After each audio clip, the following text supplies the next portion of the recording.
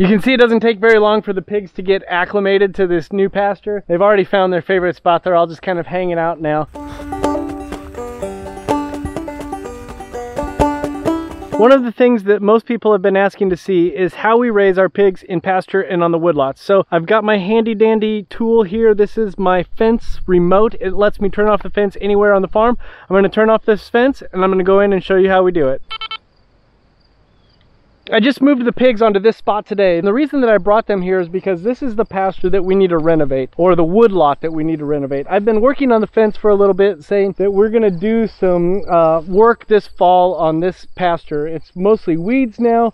There are some grasses once you get down beyond the weeds, but it's mostly weeds. And so what I want to do is I want to use the pigs to kind of eat down and tromp down these weeds. Then we're going to come back in this fall with a cover crop. We're going to kind of bring it back into shape so it's ready for pigs next year. My favorite way to raise pigs on pasture is to give them a combo lot like this. So this area right here is about 3 acres.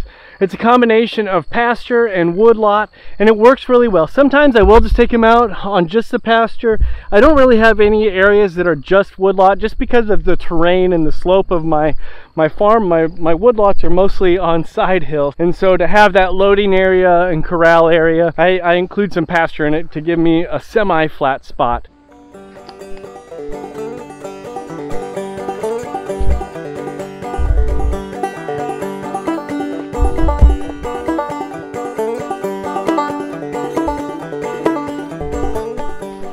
One of the most important elements of my pastured pig setup and my woodlot pig setup is this right behind me. This is a corral that I made that I put at the top of wherever I have the pigs. It's just T-posts and cattle panels and a feeder on a platform. And then I do have a loading chute basically that I can run the pigs up into.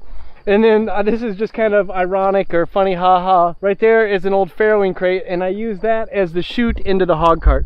This is a game changer for me. When I first started raising pigs on pasture, I didn't have a plan like this, and trying to get pigs loaded onto the trailer just didn't work. With this setup, when it comes time to load the pigs, it's pretty easy actually for me. I can use that loading chute, and I can use that farrowing crate, and I can run them into my hog cart. I'll show you my hog cart. This is the hog cart I use. I think I said earlier that that electric fence remote is the most important tool I have on the farm. Scratch that. This hog cart is the most important tool I have on the farm. You can drop it down to the ground. The pigs can walk on without having to look up or step up. It's just incredible. When I got this hog cart, it changed everything for the better. But what I do is the day before I want to load pigs, I come and I get all the pigs out of the feeder if there's any in here, and I bring and I shut this gate right here. They still have access to water. They still have access to food. They can forage in the woods and in the pasture, but they don't have that candy up here. They don't have those Tootsie Rolls and things like that.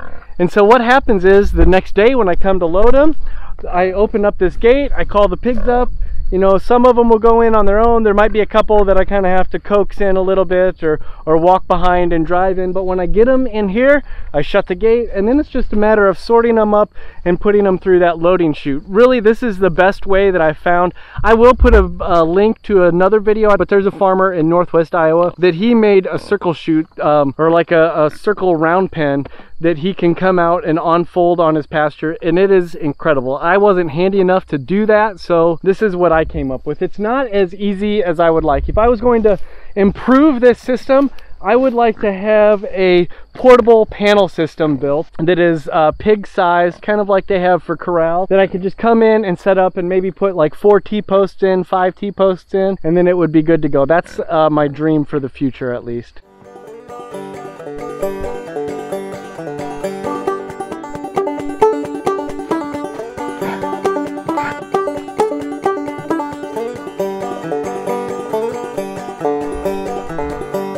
My main fences are a combination of things. I use this Premier pig fence on the outside edge. I guess by outside I actually mean the inside. This is the fence between where the cows and the sheep are and the pasture. And then along the outside, what would be through the woods and along the woods, I use 3 wires of electric fence, you know, anywhere from 6 to 8 to 2 feet up in the air. It just kind of moves up and down as the terrain allows.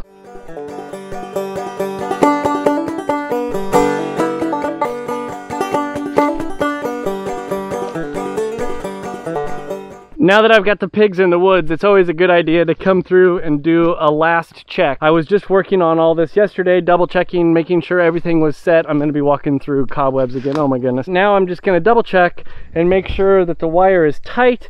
Everything is looking the way that it's supposed to be in the woods. But if you look behind me, this is kind of what the pigs have to work with in here. This is a south-facing slope with a lot of mostly new growth trees in it that they can kind of come in and work out. Now, the nice thing is we are taking down trees selectively through these woods, trying to create a savanna. And I think in the future, what my hope is that we can have somewhat of a pig savanna that we raise the pigs in. Not just purely a woodlot, but a combination of woodlot and pasture or savanna style. I've probably said this before, but I consider my fence in the pig pastures to be somewhat semi-permanent.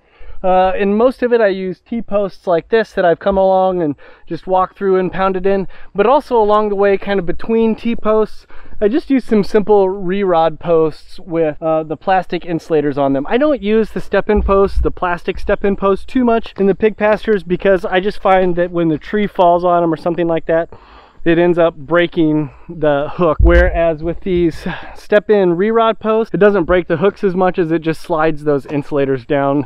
Nothing breaks, I just slide them back up. Here's a good example of why I like the combination of woodlot and pasture for my pigs, is that it just gives them a chance to hang out in the shade, max, relax. They can build wallows where they feel like they need to build wallows.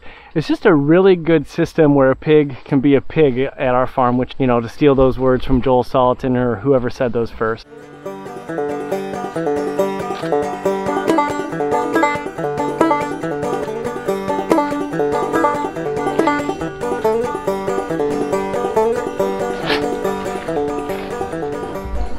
Another question that comes up all the time when raising pigs on the pasture in the woods is how much do they forage for, or do pigs really forage? I don't really have the answer to that research-wise or scientific-wise. Maybe someday I can go through and do a study on the amount of feed that they eat when they're not on pasture with the group and the amount of feed that they eat when they are on pasture and in the woodlots and all of that stuff. I just have anecdotal evidence. I know that when I have the pigs in the hoop house in the winter and spring before I get them out onto the pasture, I know they eat more feed, that they're around the feeder a lot more. I know that when I bring them out on the pasture that they're grazing especially early in the morning and in the evenings, and that they're coming up to the feeder at those times as well, but through the middle of the day they're kind of staying away from the feeder. Maybe their growth slows down a little bit. I guess I haven't really noticed that extremely you know, an extreme case of that happening, but it does seem like they get the feed intake from foraging. I know they do. I see them doing it.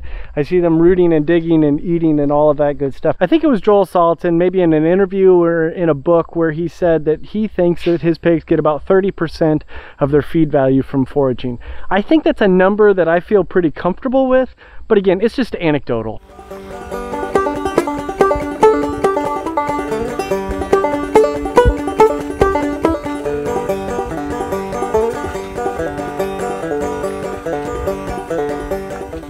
In the end, I absolutely love raising pigs on pasture. While I didn't grow up on a farm, my dad did live on a farm for a while and did raise pigs. My uncles all lived on farms and raised pigs. In fact, if you watched that Minneapolis Moline shopping video that I put out a little while ago, that building there was a confinement building. There was a big slurry store, above ground slurry store. All of that's in the videos. When I was a kid, those were full of pigs.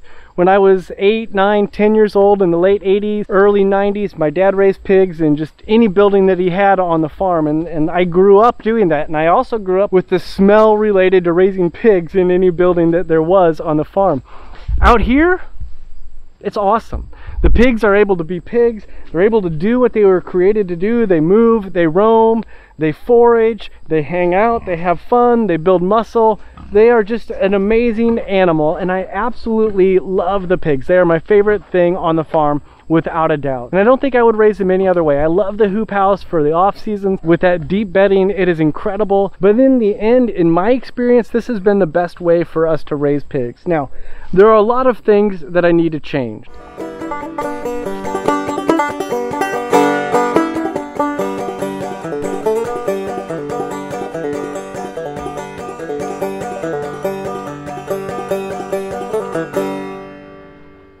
Thing number one that I need to change, I think, is I need to get a handle on my pasture aspect of it so that it just doesn't come back in weeds every year. What I think that's going to look like is cover crop. Things like rye or tillage radishes or oats or corn or whatever it is, just annual pastures that I can plant. I haven't read a lot of research on that. I don't have a lot of ideas behind it, but I think that's something that I would like to look into.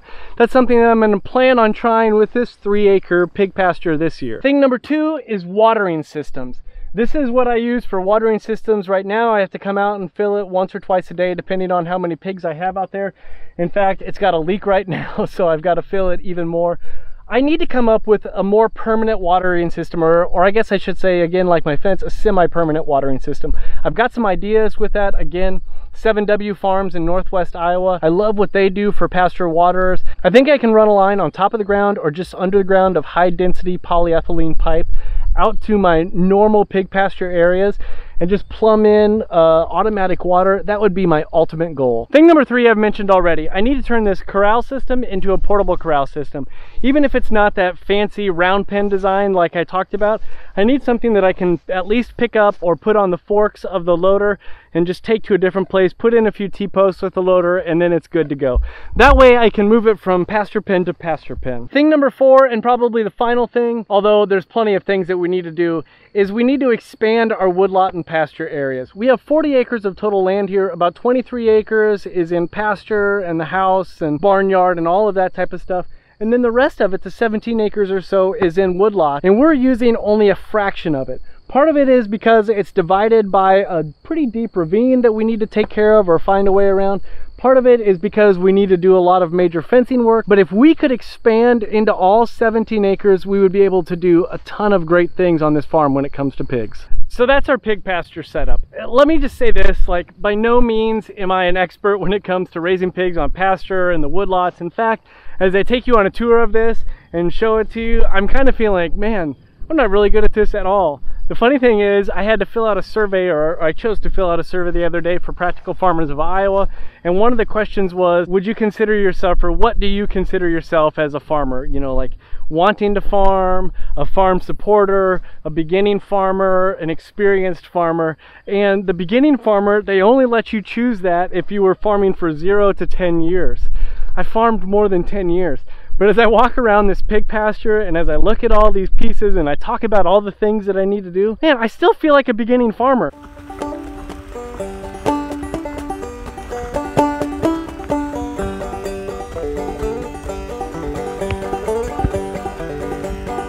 I'm trying to hide here between the corn and the asparagus to get out of the wind. I just wanted to show you our pig pasture setup, our woodlot setup.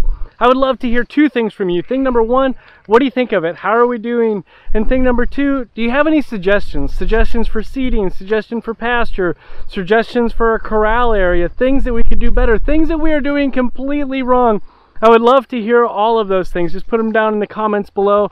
If you do enjoy the videos, give them a thumbs up, subscribe, bell, all of that sort of stuff. I'm really enjoying making them for you. Don't forget, there's also a podcast. I just released one last week. Just go to iTunes or any place that you get your podcasts. Look up The Beginning Farmer Show. Give it a try. See if you like it. It's just something that I've been doing for years, actually. Long before I started making videos, I was doing podcast episodes. So go check that out. Check out the videos. Thank you guys so much for watching. We're going to get back to work. Surely there's something I need to do.